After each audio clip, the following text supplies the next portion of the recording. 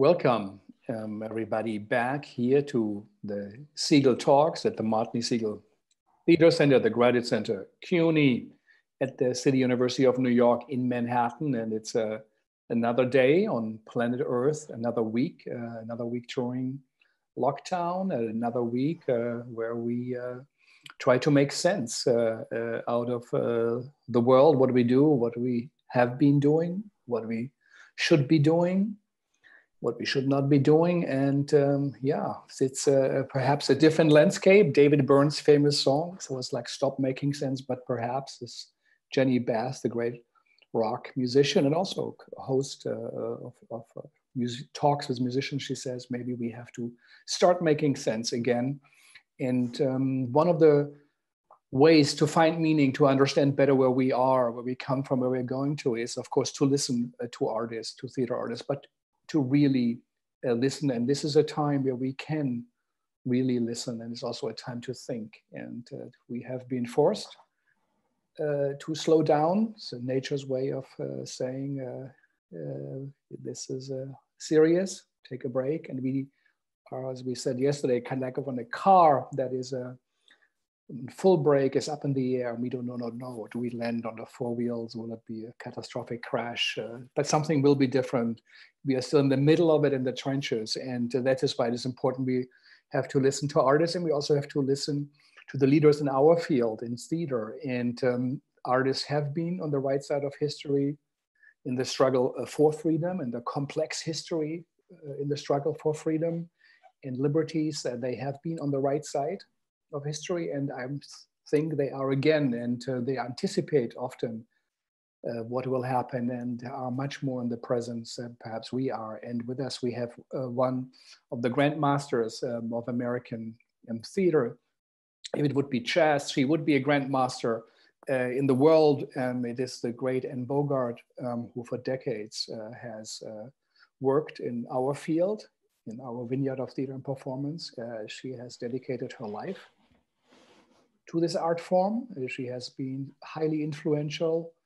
Her work has been thought-provoking, beautiful. She found what we are looking for, new forms. Our motto a little bit is that what Brecht said, new times need new forms of theater. And she's someone who invented new forms. And as Brecht said, he did the theater for the children of the technological age. Now we have the children of the digital age coming up, audiences, but also theater and performance makers, and also teaches at Columbia University. So she's even closer, perhaps, than many others, you know, to what's really going on.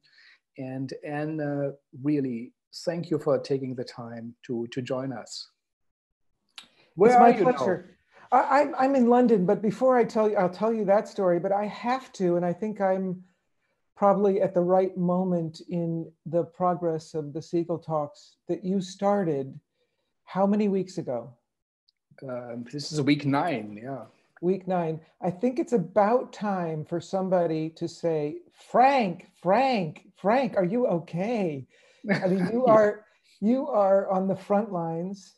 You are doing a service to the field that is extraordinary. I think these talks have taken on a sort of a snowball effect. I think they've become important to a lot of people. And I just want to know, are you okay? Well, and thanks for asking. And yes, you know, of course, it's a serious engagement, and perhaps a little bit bigger than I thought when we started it. And when HowlRound said, "Okay, you really want to do this?" I said, "Yes." And but I think it is a contribution we can make through the history of the Segal Theater to have a global network, to think globally. I always think of Marvin Carlson's book, The Little History of Theater, that goes around the globe, all countries, all continents. It's a beautiful small publication that teaches you something. And in that tradition, we do the work, and that we think of our healthcare workers, how hard they work. We still, I think I have it very good, but it's a way to contribute. And I'm also really interested to hear from it. And I do know that it's important also for artists from other countries, you know, that they feel there is some kind of a connection, especially to the US, that is such an island, big island, such a tunnel vision. So it's our little contribution. And we also really feel something is really wrong. Something is going so wrong, and we as people from this theater, from the performance art, we have to be part of the change, and we have to come up with new things. We will be different after this, but I really don't know, really. But you do it 5 days a week, right? Yes, yes. And do you spend a lot of time preparing? I do. I try to, of course, the mails, exchanges, but also to look up and think of it. So I try to do justice. As I said to you earlier, I'm nervous. This is the great Bogart who is here with us, and so we want to hear from you, and I hope it will be meaningful to you also.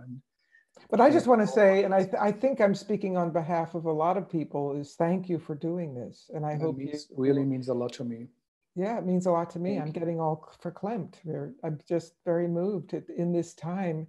It's hard to find action to take. And you either have to develop what Eugenia Barba called SOTS, which is the quality of space just before an action, which is more important than the action itself, but determines the quality of the action. But you are in a moment of action, and that's to be commended. But to answer your question, and not make it too much about you, because I can see that makes you slightly uncomfortable. Little radishes. But that's okay. But I hope you could feel the thanks, because I think it's from a lot of people. I am in London. I came here on the 11th of March for a week with a small suitcase.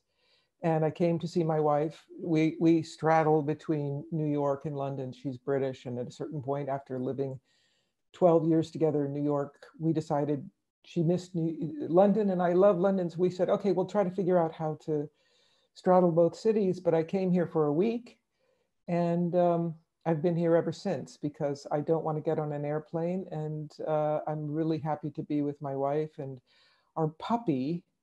We have a puppy, a golden retriever puppy named Mabel, who might end up bounding down here at some point. But what was happening before I arrived here for a week, expecting to come back, was that I had directed Tristan and Isolde in Rijeka in Croatia on the Mediterranean. And just as we opened, there started to be stirrings in Italy about shutting down Italy. And there was stirrings about how to go on with an opera in its 4 performances. And then I came back to New York to reunite with my students at Columbia, and then flew immediately 2 days later to Minneapolis to rehearse and open our production of the Bacchae City Company at the Guthrie. Now, of course, we opened, and it was supposed to have a 6-week run. And what happened? The run was shut down, the theater was shut down. And it's been devastating to the Guthrie. I think the large theaters are suffering more than the small theaters. I think small theaters like City Company, we're used to being elastic and changing the number of people working in the office, or what office you say, working from your home. Anyway, so and then suddenly Columbia shut down, and so everything was shut down. So I've been spending sometimes up to 7 hours a day on Zoom for 3 big parts of my life. One is City Company, which I'll come back to in a moment and tell you how we're functioning during this time, because we're a company that will be in a year and a half, 30 years old, believe it or not. I never thought that would happen. Also in terms of Columbia, dealing with the directing program and teaching online, but also on Zoom, also dealing with the department and the university and the medical field, and how to move forward and how to plan for next year, and all of the contradictions between wanting to save the economy of Colombia and the country, and also wanting to keep people safe. So that's been huge. And then the other thing is I'm on the executive board of SDC, the Stage Directors and Choreographers Union, which is suddenly faced with 1,500 plus directors suddenly having no work for the foreseeable future. And I seem to be on 100 committees, either co-chairing or on them. And we meet all the time trying to figure out how to move forward, how to be helpful to the constituency, trying to predict what's going to happen, which no one can do, because nobody can predict anything. Actually, we turn out to be, as human beings, very faulty with prediction. So this is where I am, sitting in this little basement room in London, connecting. And I would say, you know, and I'm sure somebody else in your series has said this, but, you know, I think social distancing is really a misnomer. Physical distancing is true. You and I are physically distanced. We are distanced from those who are listening to us. Mm-hmm. Socially, we have never been hotter. There is so much social interaction going on, so much people reaching out. And certainly one thing I found, and it's sometimes quite depressing, but people show their true colors in a moment like this. I mean, you, Frank, in terms of what you've done, I always thought really well of you and respected you, but my respect for you has just gone through the roof because of how you act. It's in these moments of crisis and in these moments of, I love the French word creux. It's like a gap. It's where everything stops. Here we are.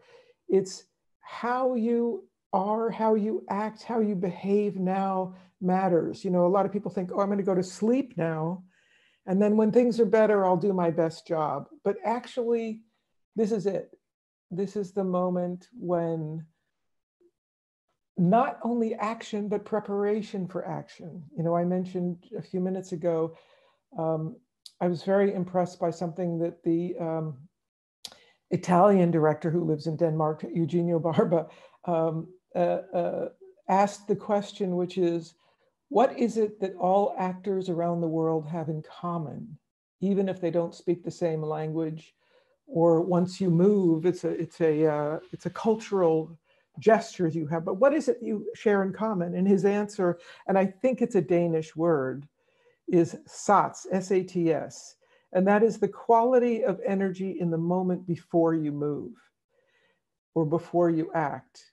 And sats happens, I know nothing about archery, but I think about an archer. It's the moment before the release of the arrow that determines the success of the arrow. It's not whether you're aiming right. It's the quality of energy in that moment before. So a lot of us are in a state of sats in this moment, and we share that around the world. And the quality and how we cultivate that sats will determine how we act when we can. And that's something that has been occupying my thoughts a lot. The other is, and I'm going to say some things that might not be popular, but right after the shutdown occurred, you know this, and a lot of people got desperate and started doing what I would call self-expression online.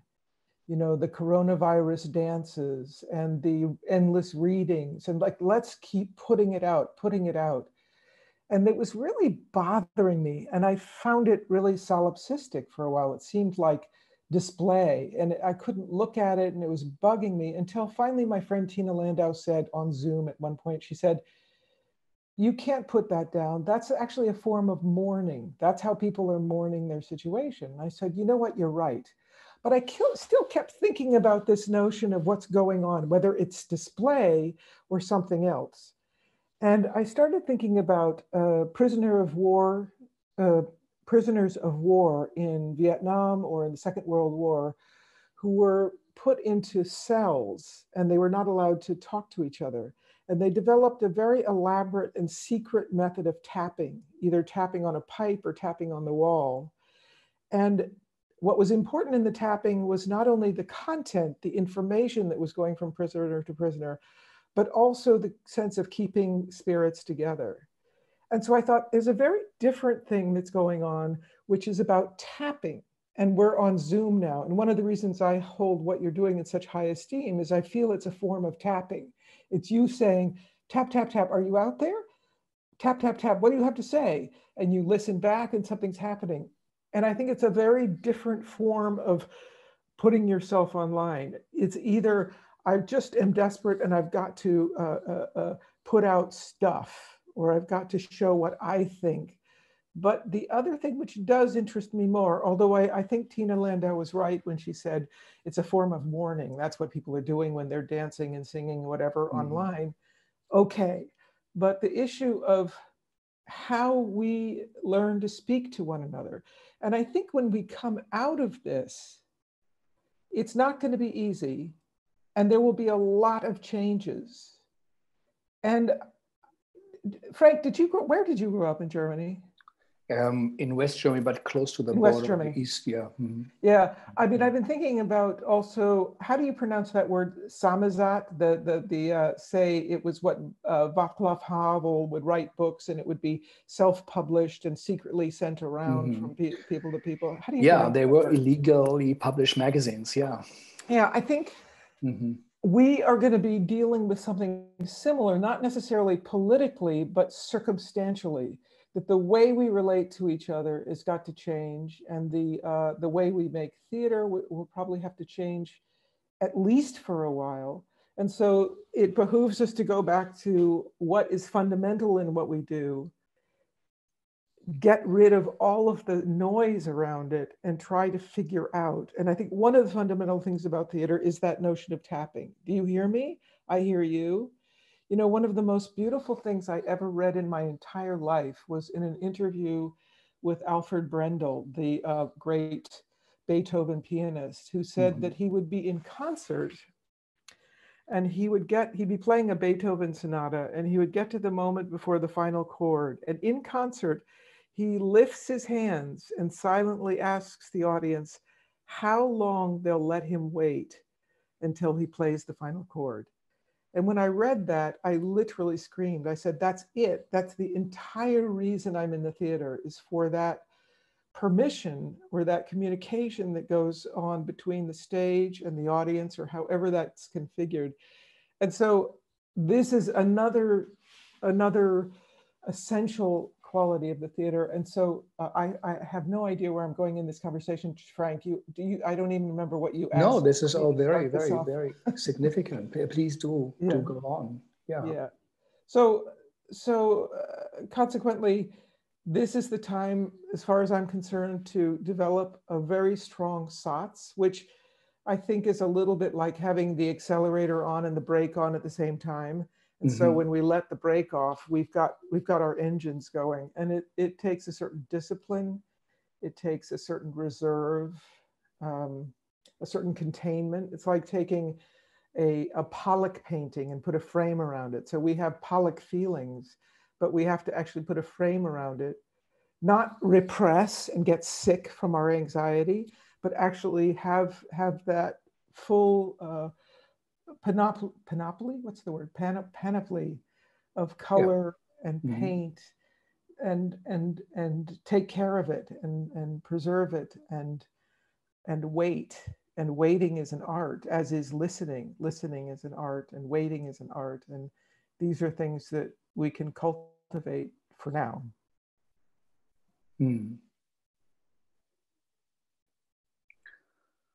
Yeah, this is a very good reminder. You know, the moment before you do something, and this is now a moment we do experience. How are you as a person, as Anne? How do you experience the time? Well, you know, there's something, I think there was a book written about it called Micro Habits. I'm a person of micro habits. And I realized that it's helped me a lot in terms of this period of time. And sometimes I think it takes me half a day just to go through my little micro habits. I mean, I wake up in the morning, I drink my coffee, I write. Then I do Tai Chi, I meditate, I study whatever languages. Right now I'm studying 2 languages, one in the morning and one at night, which is really confusing because they're too close to each other. So I study Spanish in the morning and Italian at night, and it's completely confusing because they're so similar, but it's sort of fun to do. And then we take our puppy for a walk in Kensington Gardens, and then I get on Zoom for about 7 hours and spend a lot of time either with my students or with SDC. And now I'll get to the part about City Company, which I think might be interesting for folks, which is what we're doing in this period. So when the Bacchae closed down in Minneapolis, it was supposed to have another 4 weeks or 5 week run, which was great for the actors, as they call it, a sit down. And then right after that, the company was supposed to go to Singapore to the festival to make a new play with a company there of the Three Sisters. And then after that, we have Saratoga, which every month we do a 4-week intensive training. All of that gone. Certainly actor salaries, everything gone. And due to the brilliant machinations of our staff, led by Executive Director Michelle Preston, who very quietly went about finding ways for us to survive financially. And it was very clear that what was most important were the actors, the people who were involved, that we had to take care of those people who had suddenly lost work weeks, which means they lose health insurance. So through her brilliance, Michelle Preston and her staff, the actors are on salary through June, for now through June, which is great. And we've been working through May and into June. Now, what we're doing, I think, is interesting and might be relevant to some people who are listening, which is a couple of years ago, maybe it was more than a couple of years ago, I had a conversation with Moises Kaufman, and he said that he found it ridiculous that ensemble theater companies raised money for projects. And he thought, if you were a painter, you don't raise money for a painting, you raise money for a studio where a lot of different paintings are being made. And so he was in the process of going to various foundations and funding agencies and saying, I think the way you think about funding ensemble companies should change. And I jumped on board immediately. It made so much sense to me. And so we at City Company changed the way we approached funding, and certain foundations went along with it. They got it. He said, fund a studio rather than a project. NISCA went on board, NEA went on board, various foundations went on board. So what we had was something we called Workspace.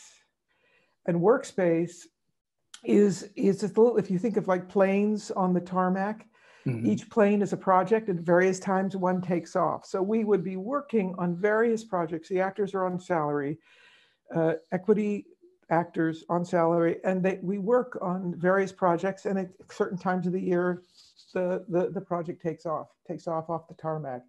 So this is what we've been doing for a few years, and we went right back to it when the COVID crisis happened. We have something, we went back into Workspace mode, but now we're Workspace on Zoom. And so every day, as a matter of fact, they're doing it right now because I came here to speak with you, and it started at noon in New York.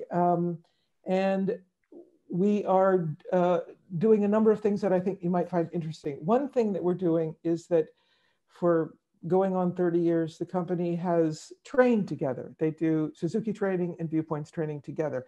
And it's something that, from the very beginning, the actors asked each other, what is it that makes us a City Company actors? And they decided it's the training. It's the fact that we train together.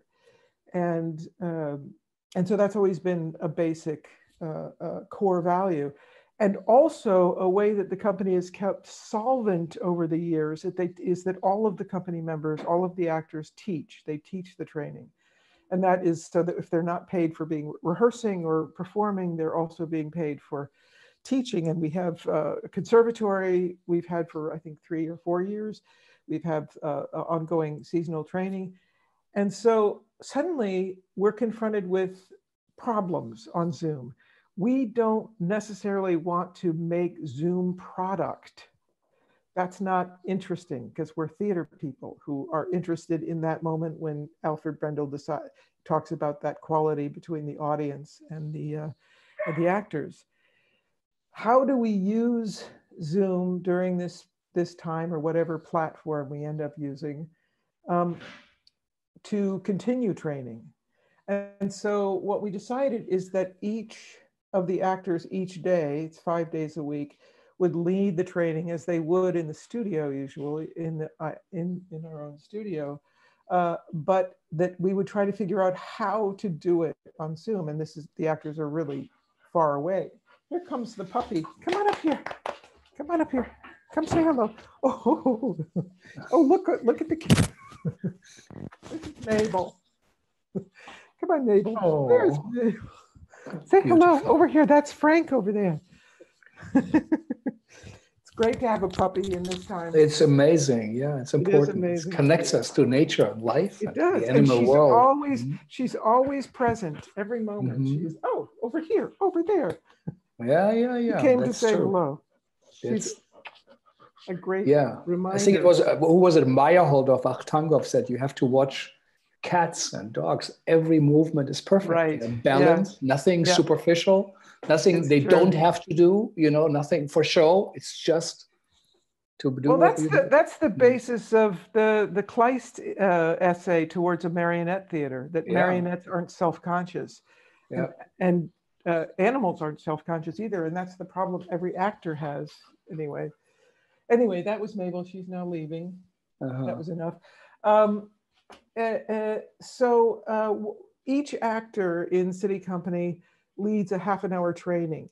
And it's at moments awkward because here we are in all these different windows and people are in their damn living rooms and they feel ridiculous and embarrassed. And at one point, Kelly Marr would say, I'm stomping on my carpet. I feel so dumb. And so it's felt very, very awkward. And so they do Suzuki training and a little bit of viewpoint training, but each actor has to innovate how to do it with each other on Zoom. And they come up with insane ideas. But the point is that they're trying. And there are, every once in a while, there's a sliver where you say, oh, I feel that tapping on the window, or I feel that sense of what Alfred Brendel's talking about. Tiny little hints. And I think that's what we're going to have to go through a little bit too, is the awkwardness when we can leave our homes and we start venturing out into places where other people might be dangerous, might make you sick. What does that mean? So anyway, we do that training for a half an hour every day. And then we've been working on old repertoire. But then the last 2 weeks, we've been reading very seriously and very deep reading together. It's kind of table work of Thornton Wilder's Skin of Our Teeth, which we have never done before, and is the most extraordinary play in this moment. And of course, we all have the appetite to do it now, is to do a big production of it however one can, because the content of it is essentially the content we're living through now. And it is prescient and strange. And, and a lot of people accused Thornton Wilder of stealing from James Joyce's Finnegan Wake. There's things lifted from it.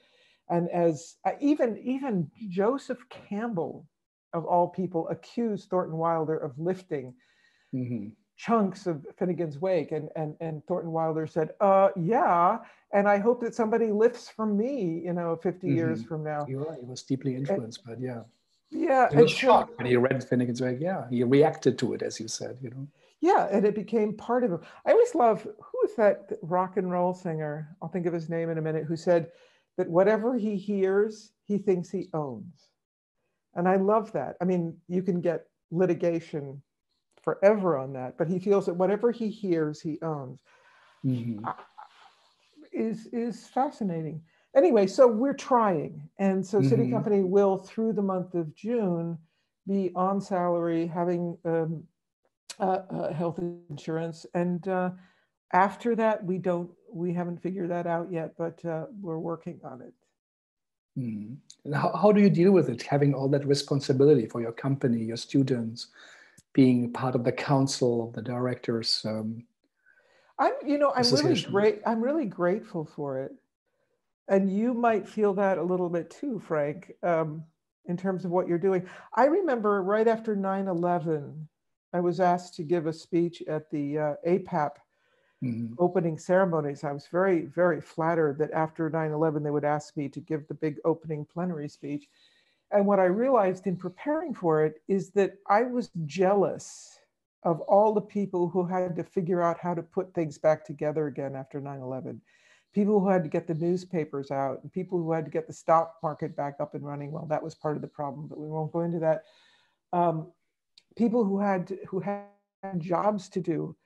Now, it's a little different here because now people who have jobs to do are probably the most endangered people the ones who are going to work every day are endangered. But I'm grateful for the responsibility for the students. I'm grateful to be part of the family of SDC, Stage Directors and Choreographers Union.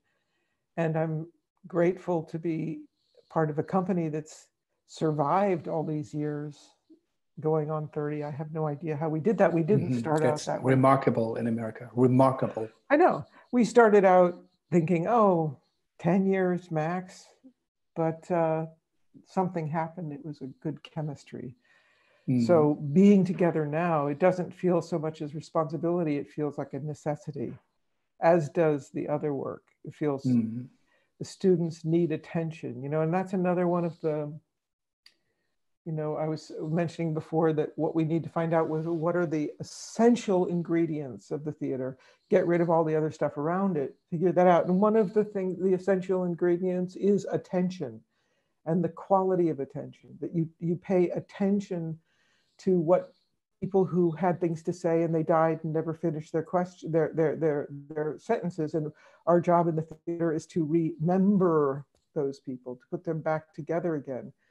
Attention to Thornton Wilder, who's not there, you know, attention to the issues. And I remember driving in the car once in a snowstorm, and I was listening to a sermon because it was the only station I could get, and it was, and the priest, whatever you call him, the minister said, describe the etymology of the word Episcopalian. I grew up Episcopalian, so I listened. And it's episcope, which means to look over, episcope.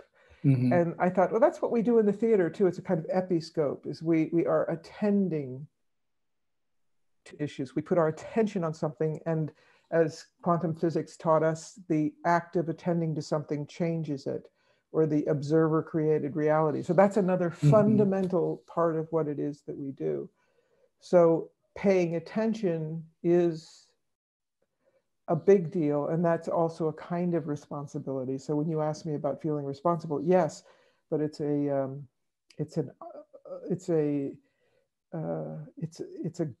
I'm grateful to be responsible to others. Yeah, it's I can only imagine, you know, how that must feel, and what you do then also really has consequences. It does, but yeah. What was that film? There were two films actually. One was called Up in Smoke. Who was the filmmaker who found a cigar store or a little convenience store on a corner in Queens, maybe? And he decided it was such an interesting little store that he would shoot a film there. It was an indie Jarmusch? film. I'm not sure. I don't think it was Jarmusch. It was somebody else.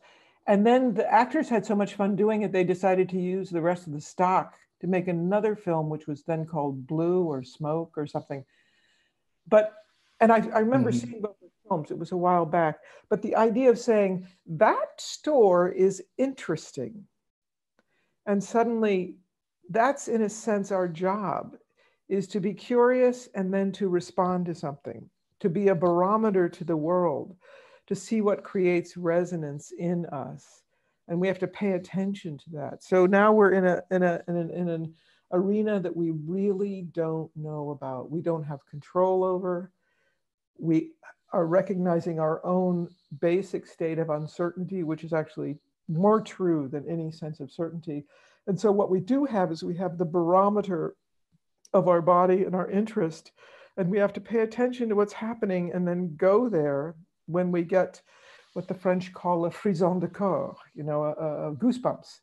We have to pay attention to what's giving us goosebumps, and we'll make discoveries that way. We cannot predict the right actions. You know, when I think of my company trying to do training on Zoom, and it is embarrassing at moments and humiliating, but that trying is like being in a dark tunnel and trying to find a little bit of light.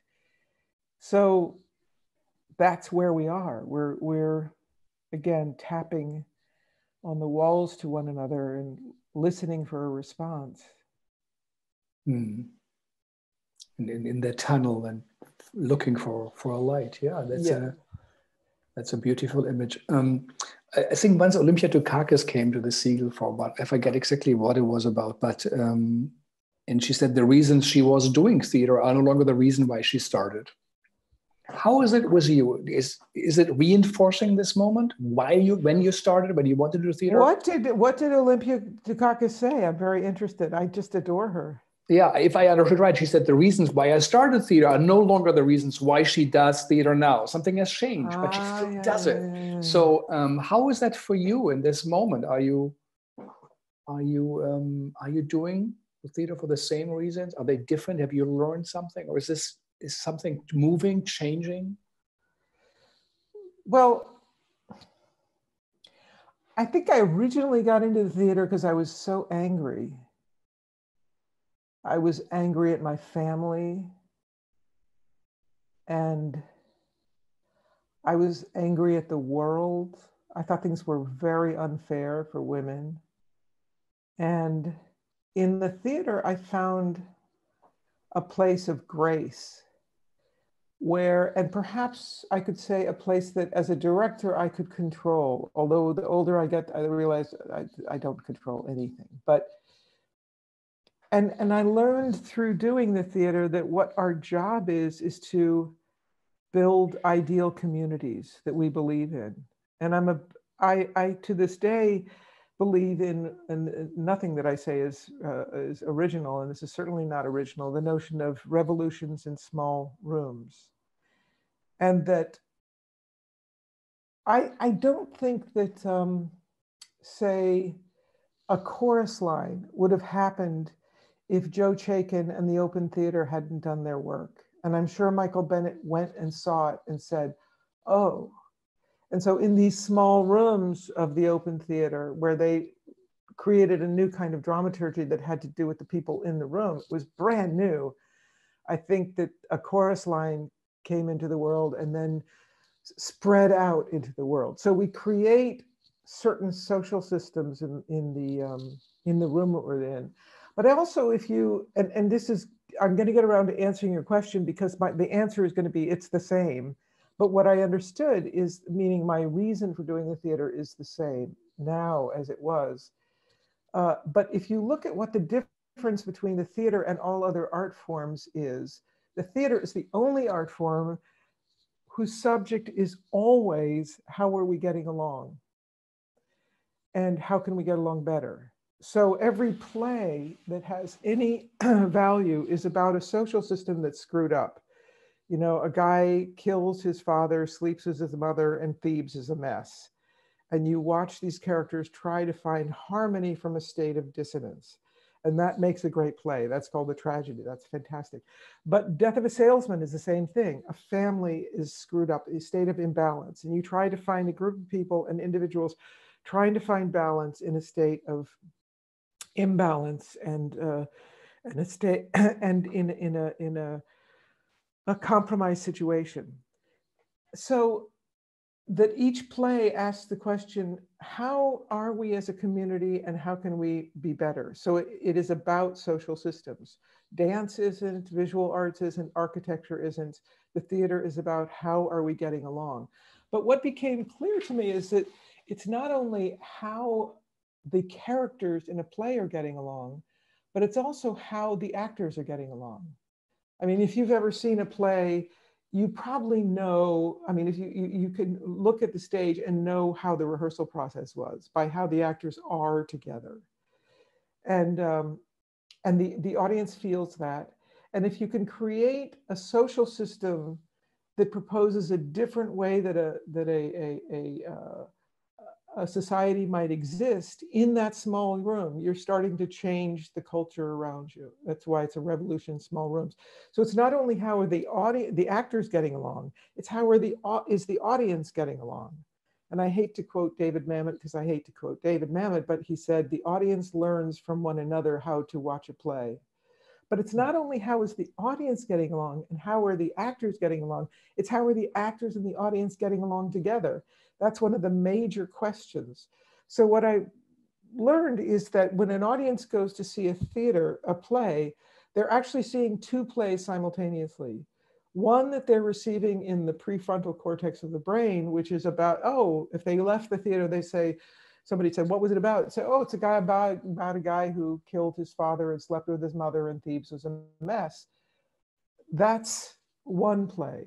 The other play that they've taken in a more ancient part of the brain is how these actors were getting along, how they function together. The actors together are proposing a way that human beings might be together.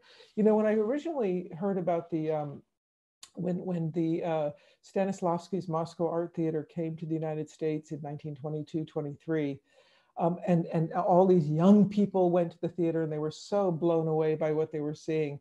I used to think, oh, it was they were blown away by this technique of acting that Stanislavski had started with his company.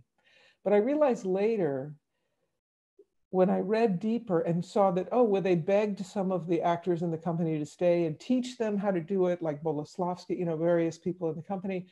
And it became, their misunderstanding of Stanislavski became the religion upon which our theater in the States is founded.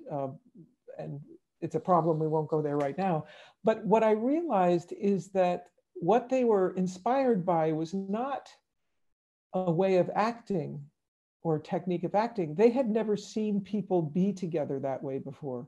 Because until the Moscow Art Theater came, you know, for money, because it was after the Russian Revolution and they were broke, but they came to the States. Until the Moscow Art Theater came, what you were looking at through either melodrama or vaudeville or fake English Shakespeare was the kind of lead singer in the backup band. It was very, very hierarchical. And so these young people who were in their 20s now, whose names were people like Lee Strasberg or Harold Clurman or Stella Adler or, you know, Joan Crawford, not Joan Crawford, Cheryl Crawford. These young people had actually never seen people be that way together. And that was what was inspiring. And so you look at what was going on with Stanislavski in those moments. He actually brought older pieces of work to the States that he had done in like before the revolution, Chekhov and Gorky. But he had been influenced by the latest breakthroughs in science, in art, in psychology. He was influenced by Pavlov and later Freud. He was influenced by Heisenberg, influenced by the notion of an observer-created reality, the uncertainty principle. He was influenced by Picasso and Braque, the whole birth of Cubism. And so what you do in the theater is you say, look at all these breakthroughs that have happened. How do you apply that to us living together? How do you take Cubism and use those breakthroughs, those understandings in art or in science, in the uncertainty principle, or with Freud, or with Einstein with special relativity, or with Eisenstein in montage theory? I mean, all these people, and you translate it into the question that we're dealing with, is how do we get along? How can we get along better? So his approaches to acting and how an ensemble worked was a response to all of those amazing breakthroughs. Now, one of the reasons that I think, say, the viewpoints, which I did not invent, Mary Overly invented, I get accused quite often of having invented it. I think one of the reasons it's been so popular in the States and in the world is because when people experience it, either as audience or in it, they are experiencing a different kind of way of getting along. And I remember years ago, I was doing a workshop in North Carolina with graduate students and actors and professional actors. And at the time, I was very interested in neuroscience, and I wanted to make a play about neuroscience. I was interested in studying it. And a friend of mine who was there in Chapel Hill said, "Oh, I know a neuroscientist. Would you like to meet him?" And I said, "What's his name?" And she said, "His name is R. Grant Steen." I said, "Oh my God, I'm reading his book. It's about neuroscience and how people like me can understand it. Anyway, we went for dinner and I was very impressed to be with this Dr. Steen.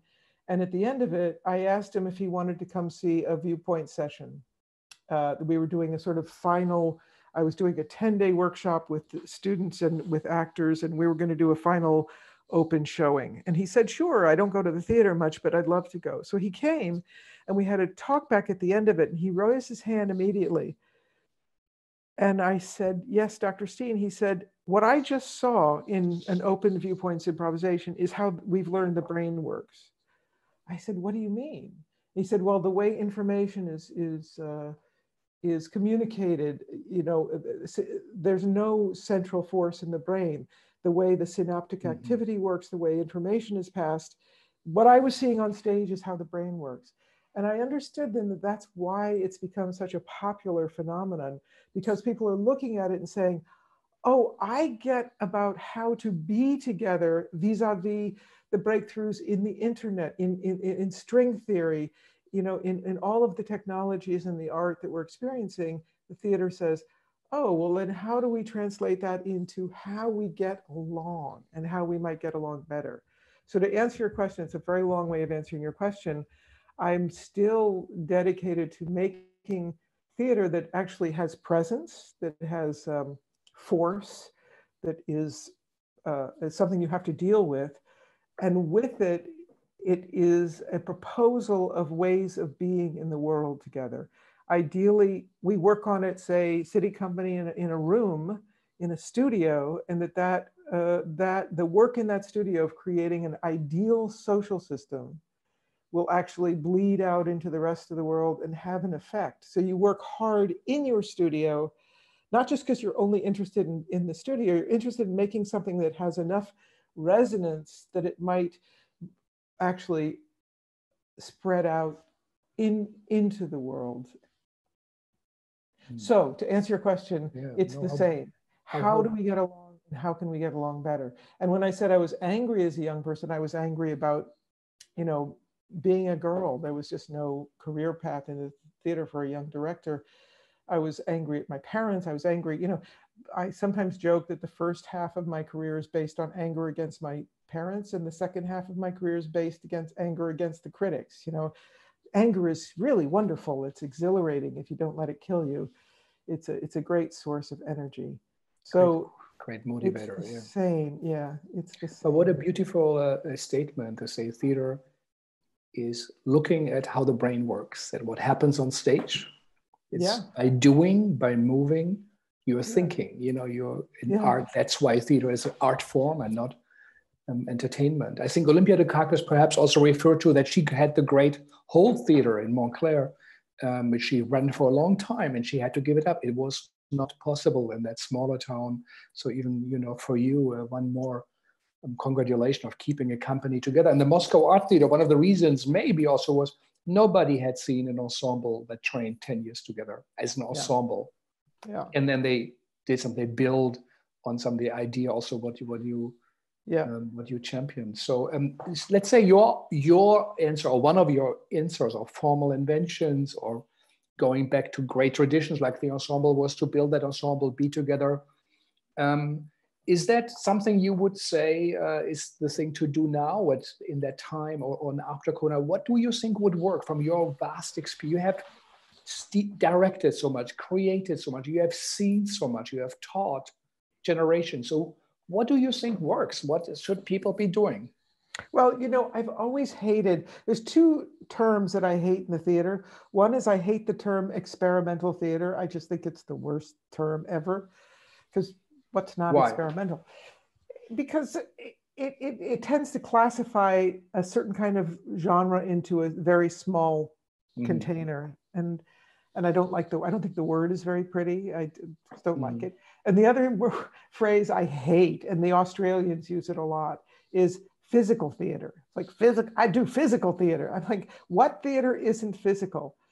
But I would go back to the word experiment, and I would say, I do know that as we come out, we have to experiment again.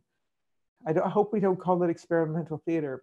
I think we have to experiment with space and time, We have to experiment with how we can be together in a good way, how we can be a model society, you know, and it behooves us to study the past.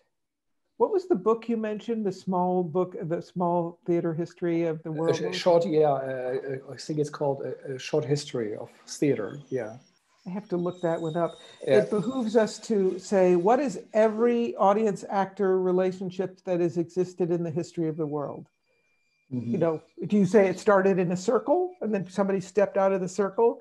You know, or do you look at different theater architecture around the world, or so it's an experimentation that's founded in study, in research, in remembering, in trying things out. As much as I'm watching the actors in City Company right now, trying their best. And I think we'll make a lot of mistakes. But if we go back and just try to do what we were doing before, and I think a lot of your guests have been very eloquent about why we shouldn't do that, because the world is falling apart, and for reasons we need to re-examine. So I think in the theater, we just have to re-look at how we work. You know, I remember Bob Brustein said something, the brilliant Robert Brustein, founder of Yale Rep and ART, said a long time ago, he said, for the theater, you need three things. You need passion, you need technique, and you need something to say. And when he said that, I said, that's so right. It's like, I think of a milking stool, you know, that if one of those is missing, the whole thing falls down. If you don't have something to say, it doesn't matter about your technique, it doesn't matter about your passion. It has no there, as Gertrude Stein said about Oakland, California. It's not going to work. And I think what we are going to have to look at is technique, because we don't have the techniques to handle the world we're about to walk into. So we're going to have to invent them. And I always remember a story, you know, I'm a big fan of Martha Graham and her mythology, but I remember when she left Ruth St. Denis, as a young woman, she studied with Ruth St. Denis and Ted Shawn in Santa Barbara, came to New York to start on her own. She got some dancers, and then she wrote to Ruth St. Denis and Ted Shawn and said, great, I've worked with you. I want to use your techniques to teach in New York so I can make a living. And they wrote back and said, for a price. She didn't have the money. So she had to make up what became the Martha Graham technique. And the dancers had to wait for her to come up with it. And they didn't know that she was Martha Graham. You know, they'd say things like, she'd say to them, don't count. They go, wait, if we count, we can get together. No, don't count.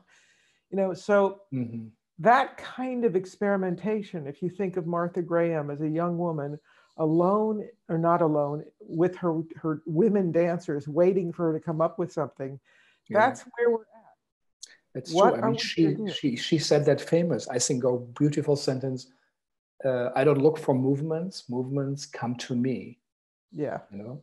So you have to receive them. You have to be open to them. So we have to go out wide open, determined, just angry enough to keep us going. And I would use that word experiment with hesitation, because I don't like the word so much. But I think we are going to have to experiment a lot, which is kind of exciting. We're going to have to innovate. And as you said, be open to failure, right? That it might not work. Guaranteed it's gonna happen. You know, I don't remember which of Martha Graham's work it was. It was a very early one, and people hadn't seen her concerts, and she wanted the women to enter on stage, I think from stage left, in a line. That's all. Just slowly come in a line. And the dancers kept saying, Martha, if we counted, we could step together. And she kept saying, don't count, don't count. We counted. I remember reading this in Agnes de Mille's gorgeous book about, which is the one to read about Martha Graham's life. And so opening night came, small theater concert, and everybody who was in the room said they will never forget that line of women walking on in silence together, like what it was. It was ancient. It was revelatory, because of the difficulties they went through in the rehearsal. They didn't count. What does it mean if you're not counting together? How do you relate? You know, it's again going back to tapping on the wall. Are you there? Are you stepping? Where are you? It goes back again to SOTS. You have to develop this quality of the moment before an action, which determines the success of an action. Yeah. So to your question, I'd say experiment. And to really experiment in the way we are also, you are the universities where in physics, experiment goes wrong is valuable, right? Because you know that doesn't work. Yeah. It's important. I just heard yesterday, actually, some of my students who are MFA directors going into their third year, they told me about a confab of MFA directors who all got together on Zoom to talk, and wonderful idea, whoever set it up from the different graduate schools, to talk about how they're doing. And the question came up, how are your different departments dealing with this new situation? And a lot of the programs, they said, were turning to film. They were going to offer the directors film training, which I think is great, but it's not what I'm going to do with Columbia, with Brian Kulik, who's my fellow directing teacher, is not turn to film, is we're going to experiment. We're going to think of this as a lab time, a time to discover, to look at what the obstacles are and the restrictions are, and through those restrictions, create our own samizat, however you say that word. We're going to publish our own material that might show some discoveries and go through that discomfort. I don't think we will turn to film. I hope we learn from the technologies. We're certainly learning a lot through the platforms that include Zoom about how to use technology. So I'm not saying be a Luddite at all. I'm saying theater. Yeah, also the film and television artists, they know what to do for a screen. You know, that's been there for decades, for a century. Yeah. And we are in a different realm. And so what exercises do you do? What do you do then if it's your students on Zoom? What do you? Well, I've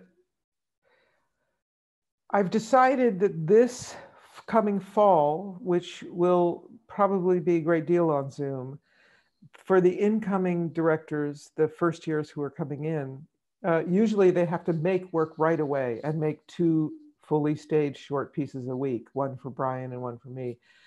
Brian and I have decided to make the first semester highly rigorous academic.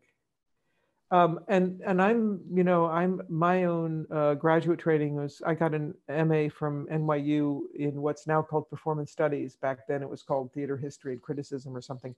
And that was the most important studies that I did as a director, because of the kind of teaching that was happening there then with Richard Schechner, who I know was on your program, and Ted Hoffman, and Michael Kirby at the time. It was all about the anthropology and sociology of theater. And that foundation was the best director training I could get. So we're going to, in the fall semester, really, really lean in hard on history. I'm going to teach for the first time in my life a class called History of Directing, which is a challenge. And then in the second semester, assuming that we'll be able to make things, they'll make things all semester. So that we usually, Brian and I, take the 2 years of classes and do a lot of academic work, sort of salt and peppered into their making. But since, due to the situation, the directors joked, and I thought it was very funny when this first happened. They said, "What are we going to do with puppets? It's going to puppets on tables on Zoom? Is that what we're going to do?" And I don't think that's necessarily the way to go. So I think we're going to really get into deep sort of performance studies for the first semester until we are safe to be closer to each other. How interesting. And if this is the moment before they launch their career, before the arrow goes out in the world, yes. So it's a different attention, and there will be, that's a real change, I think. Yeah, it's definitely a change. And yeah, it's definitely a change. But I think it's the right decision, because you have to look at the tools you have, the circumstances you're in, and try to light lights inside of young directors. You know, you could always tell when it's resonating with them because they get a little misty-eyed, you know, when they get excited. You have to do it through Zoom for now. And that's again, experimental. So. Yeah, it basically runs against all what we believe in and how we have trained. But yet it's a new modern media. And Rancière, the French philosopher, said, you know, when a traditional 1,000-year-old form comes together with a new technology, something happens, and we'll see. Where did Rancière say that? I'd like to read around that. Yeah, I once heard a beautiful talk of it. It was kind of an archaeology, he called it, of modernity, and the lines that go back. Instead of thinking it in a linear way, he said these are all circles. And as you said, what is avant-garde? Most probably someone in a Greek chorus, one person stepped one step ahead out of it and said something. And people said, that's incredible, you know? Someone said something, not in a chorus, but on his own. And then a second person stepped out and said something. And people said, that's amazing. And then the two talk to each other. So, they are connected. Or even the idea was you could hear it, you know, that the acoustics got better and you could hear what they said, you know, a technical architectural invention, you know. But even before that, which I find amazing, is that there they were in doing these rituals on their own in the Dithyrambs. There was nobody watching. Who said suddenly, oh, let people in to watch us? There's another one. You know, because the original in Greek, those Greek Dithyrambs were done without an audience. What suddenly led, oh, we'll do it on this hillside so they could sit there and watch us. That's, wow. Yeah. And I think it is, in a way, it is a time, and as Athens, you know, or Black Athens, as Richard taught us and referred to it, which was closer to Africa than we all think. But what does it mean for City? What would it mean for New York City? Is to celebrate life, to understand who we are. I think you once said that beautiful quote from Sanskrit, you know, theater is about where do we come from? You know, where are we now? Where are we going? And you have to entertain the drunk, if I remember right, you know. It was, it was, exactly. It's one, theater has to do three things. One, you have to answer the question, how does the universe work? Two, it has to answer the question, how to live. And three, it has to entertain the drunk, all at the same time. It's so great. I'm so glad you remembered that. Yeah, it's another milking slope. But do you feel that this time, even so, if I understand right, you really, really are working so hard as always, but do you feel inside you a change? Are you looking at the world differently? Yeah. And, you know, I did, a couple of days ago, I did the West Coast LA Directors Lab Zoom session. At the end of it, they said, what have you learned, or what advice would you give? And what came out of my mouth was, slow the fuck down. And then Randy Trevitz, who had asked me the question, said, oh, I'm printing that t-shirt right now. And that's what I've learned, is to slow the fuck down. Slow the fuck down. You know, we've been going faster and faster and faster over the last number of decades. You know, I remember trying to deal with, like, what do we do as theater directors during MTV? Remember MTV? It's like, do we go faster than MTV? But then the internet is twice as fast as that. Like, it's become to a point of speed where in the theater, changing the time signature has become the most radical thing you could possibly do, is to change the time signature of living. And so I thought I was doing that. I thought I was pretty slow inside, but in terms of your question, what have I learned is to slow the fuck down, slow down, slow down. And I hope I don't forget that. You know, I hope that's a change that has resonance and effect over time. Sometimes, and this is the worst thing to say because I don't really mean it, sometimes I think we need to be in this longer, because if we get out of it too fast, we'll just go back to our old habits. I don't mean that because I'm thinking of the cost on so many lives right now, but I do think that I'm scared that we will forget so fast. the lessons of this time. Hmm. Is there something what you wish, or you say in New York, let's talk about New York City, our city, but what should change that would make it better right away? Is there something what you dream about that's also possible? It's already changed. And you know, a couple of years ago, I was talking to some undergrad new school students, and there was a young man, undergrad. I was talking about politics, and he said, "Oh, you know, you should use the term intentional civics." I said, "What?" Mm-hmm. He said, "Yeah, I've been thinking about this thing called intentional civics." It turns out he made it up. I've looked for this term.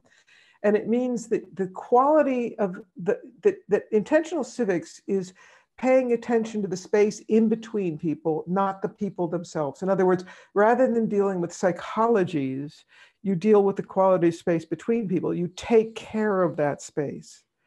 Now, in our current moment, the space between us has become very, very alive and very dangerous. And we have the option of either doing what that horrible woman in Central Park did yesterday, where she called on a African-American, man, and said, "There's an African-American trying to threaten me," which I would call not civic attention. I'd call it civic abuse.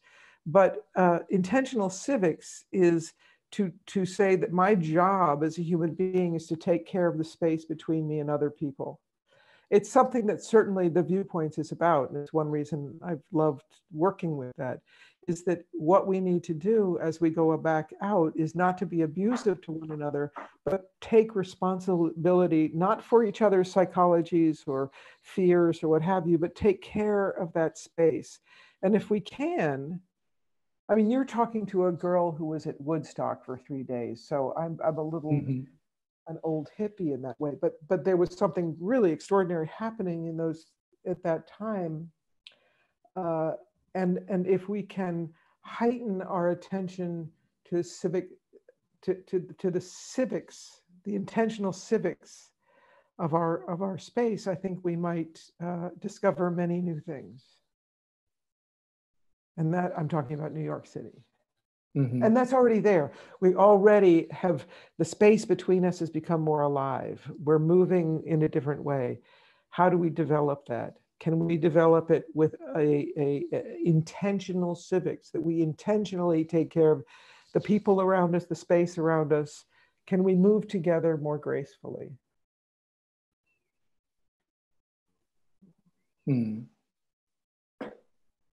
Yeah. That's something that is possible and thinkable, right? It doesn't need any big millions of dollars, and it's an awareness, as you say, what theater teaches us. Change your mind a little bit. Change how you think about being in the world. Think more horizontally rather than vertically. Because in the horizontal is the social system. We tend to think vertically. You know, we come from, in the United States anyway, it's a culture based on violence and cowboys, you know, and it's very vertical. But there's another thing that happens horizontally, which I hope we will accentuate. Yeah, and that perhaps in this time, really, people also, in a way, do realize the fast velocity that stands in the way of us also leading better lives, being better human beings, and enjoying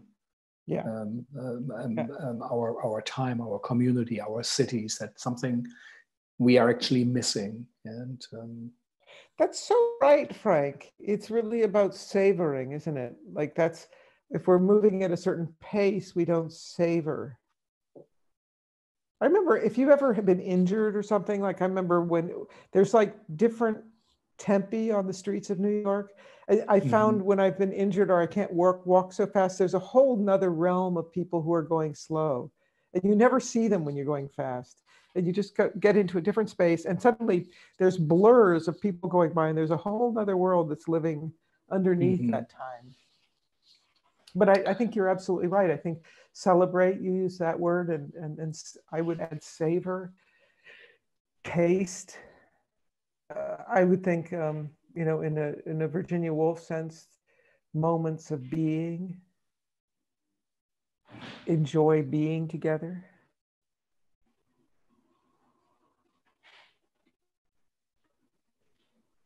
Yeah. Yeah. What do you think about writing? Will there be a new writing coming out? So what writing are you interested in at the moment, or what are you looking at? Have you, there's a really, really wonderful book, which actually Rachel Chafkin told me about, and then, or she mentioned it and I got it, which is The Overstory by Richard Powers. I don't really read fiction much, but it's doing something very interesting, which is as you read it, you realize it's about trees. It's not about humans. And it's a way of changing the dramaturgy of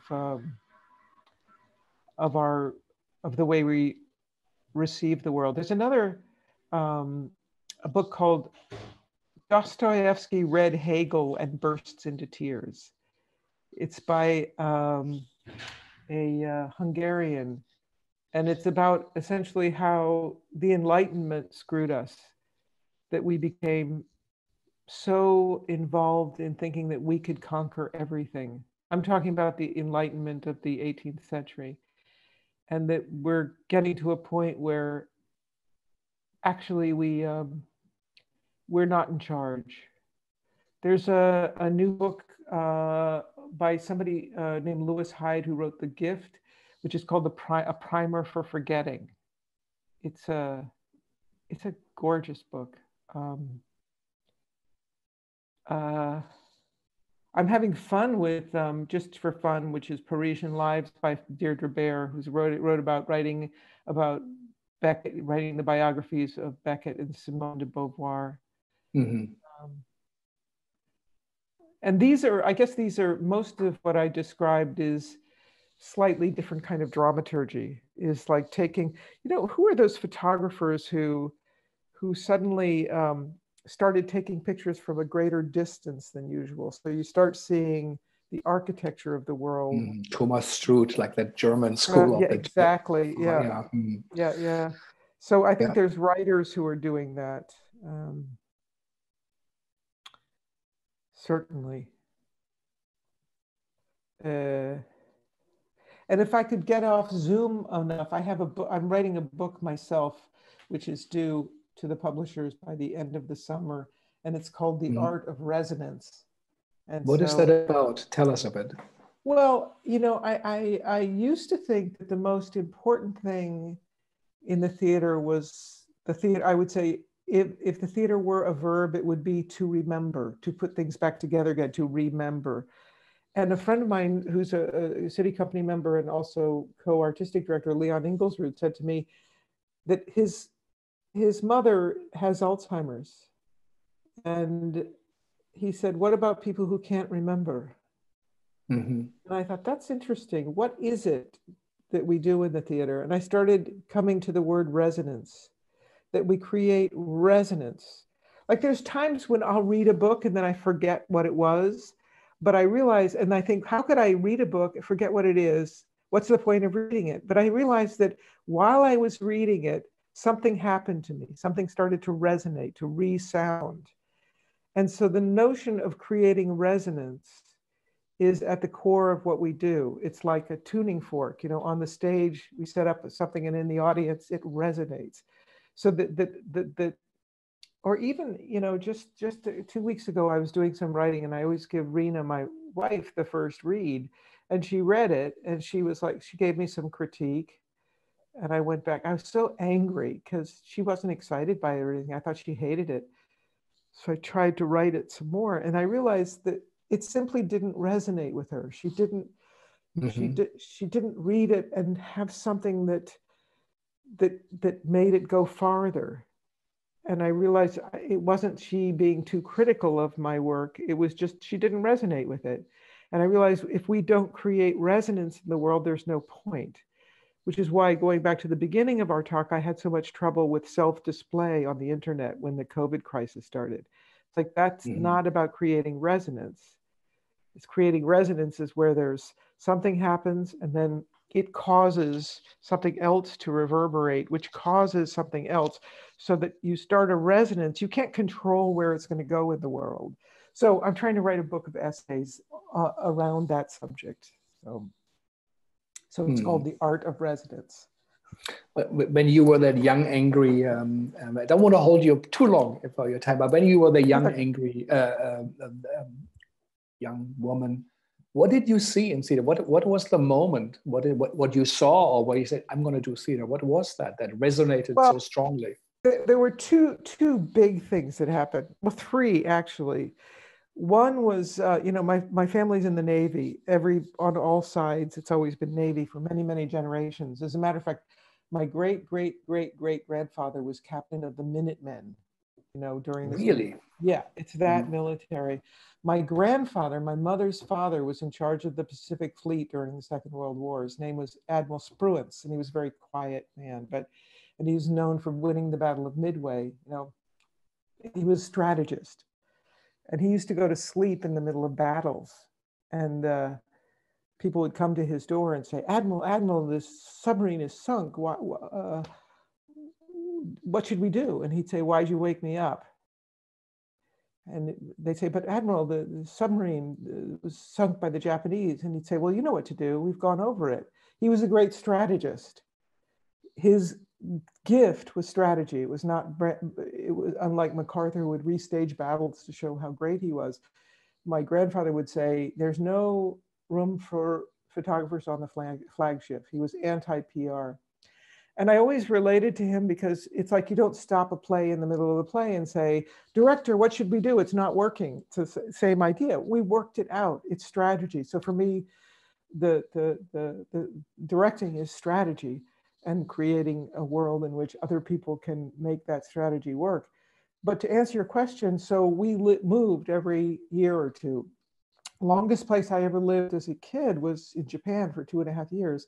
And when I was 6 years old, the ancient resonance happened, the fear that came up when I saw some of the huge puppets and costumes on outdoor festivals in the streets of Tokyo terrified me. And it was a terror that, all theater is based in terror. And it awoke in me a fear and a desire to get closer at the same time. And then moving from school to school, I was always dumped into these big, stupid schools. And I always find a little place where they were doing plays. I never wanted to act in them, but I was, running around backstage and helping out. And in Rhode Island, when I was 15, I saw my first professional production. And it was directed by Adrian Hall. And I was one of the school kids. Adrian Hall went to the NEA and asked for $1 million. In 1967, when I first saw the play, $1 million was like 150 billion, to bring every school kid in Rhode Island to see theater. I'd never seen professional theater. And it was the Scottish play. And I sat there as a kid in the theater. It was directed by Adrian Hall. It was designed by Eugene Lee. I didn't know all these things at the time. I was just 15. Mm-hmm. I didn't understand a word because it was Shakespeare. The witches were coming out of the ceiling. The actors were 360 degrees around. And Adrian and his company didn't try to dumb it down at all. They didn't take that $1 million from the NEA and do kids schlock. They did complex, complicated, scary, terrifying theater. And I sat in that theater with like 1,000 other kids and I said, that's it. That's what I want to do, whatever that is. And it was my first lesson as a director because I didn't understand anything. I'd never heard Shakespeare before. I didn't know what they were talking about. And the lesson was, and I didn't meet Adrian Hall until 20 years later when I became the second artistic director of Trinity Rep, which is where it happened in Rhode Island. That's another story. But what I learned from him as a 15-year-old is don't talk down to your audiences. Because I realized that theater isn't about understanding. I didn't understand anything, but it was about taking my 15-year-old sensibilities and bringing it to a thing I didn't understand. And that space between me and it, which is unfamiliar, is the reason that I stayed in the theater or wanted to be a director. And that's I pointed in the Wittgensteinian said, if you can't say it, point to it. I pointed at the stage and said, my whole being said, that's it. That's what I'm going to do. That was the formidable, and there was no going back. And I've never done anything since. I'm such a loser. I only direct this. No, you went very, very deep as I understood, as a hedgehog, but also as a fox. You cover a lot of field, or as a rabbit, he said. You have to combine both things. This is what makes it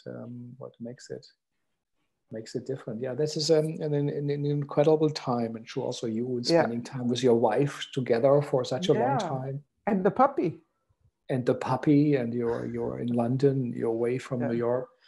Listen, thank you really, really for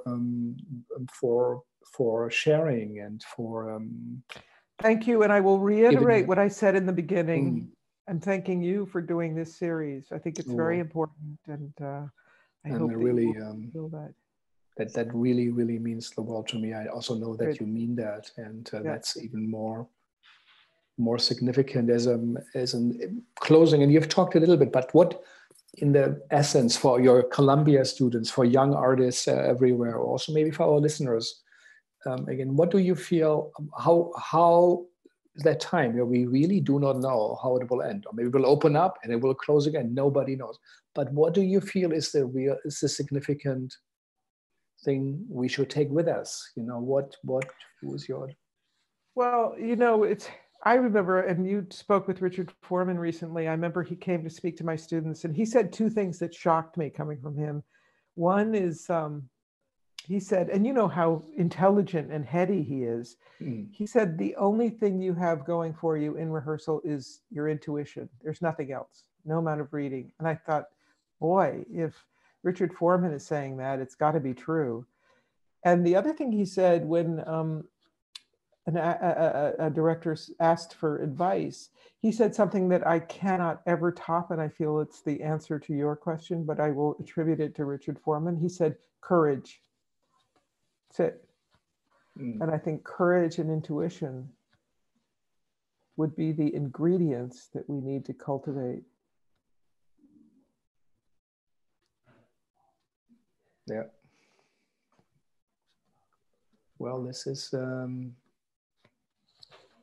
something we really should listen carefully to have the courage to use our intuition, to think about the space between us, where we go out, to create things that resonate in the sense of what you said, that something happens. When you read a book and already reading a word, you have to do some work, right? They say tree, but you have to imagine it and you have to make a decision. What does it mean? Which tree is it? And I think this work, that it's about us, that we have to participate and that we have to be active, and that we have, as you pointed out, we have to think of the bigger picture. It's no longer good enough to be of yours. So they will be really, really interesting. And one of your students, Ashley Kelly Tata, I think today again she will do the Mad Forest. I think it's I'm going to watch it tonight. Because it's 3:00 New York time, so I get to see it in London because it'll be for the new city.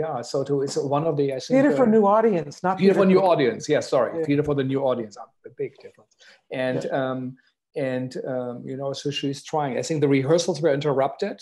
And as a good student of yours, she did not stop, as you said.